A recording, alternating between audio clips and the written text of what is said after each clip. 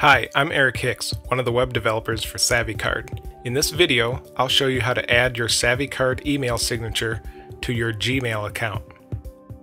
First, log into SavvyCard and you'll be directed to the My Cards page. If you are already logged in, just click My Cards in the menu at the top. Choose the SavvyCard for which you want to create an email signature and click Edit this card. Next, click the Marketing tab. Then click Generate and Download Signature. SavvyCard gives you three options for creating email signatures depending on what email client you prefer. Gmail uses the graphical method. We are going to select the email signature graphic and copy it to the clipboard. So click and hold in the darker area below your email signature and highlight the email signature graphic. To copy to the clipboard, you will press CTRL-C on your keyboard for Windows or Command-C if you are using a Mac.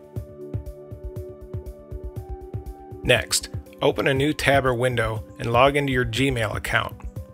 After you have logged in, we need to first configure your account to accept email signatures. Click on the gear icon in the upper right and select Settings. Look for the Labs item in the Settings menu and click it. Now we need to search for an add-on called Signature Tweaks.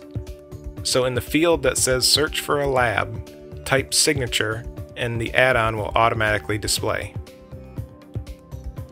Click Enable and Save Changes. Now let's set up the SavvyCard signature. Click on the gear icon in the upper right and select Settings again. This time scroll down to the Signatures section. If you haven't set up a signature previously, the No Signature button should be marked. Click the radio button underneath No Signature to enable signatures. Next, you'll click in the large text area where your signature goes and press CTRL-V for Windows or Command-V for Mac to paste your SavvyCard signature into the text area. Scroll to the bottom and click Save Settings and you're done. To verify your signature is working, simply click the Compose button to create a new email. Your new SavvyCard signature should display at the bottom of the email. Thank you for watching this video and thank you for using SavvyCard.